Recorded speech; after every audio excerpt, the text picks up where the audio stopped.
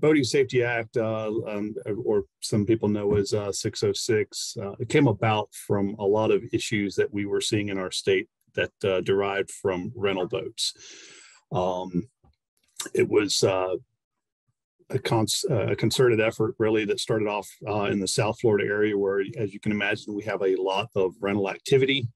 And we have noticed that there's been a slow but constant uptick in, the rentals that are out there, and they're showing up in our boating accident statistics. So as you can see, in 2021, we had 751 boating accidents. Florida has been the number one state in the USA for boating accidents. So with that, the legislature decided that they needed to implement a means of controlling liveries.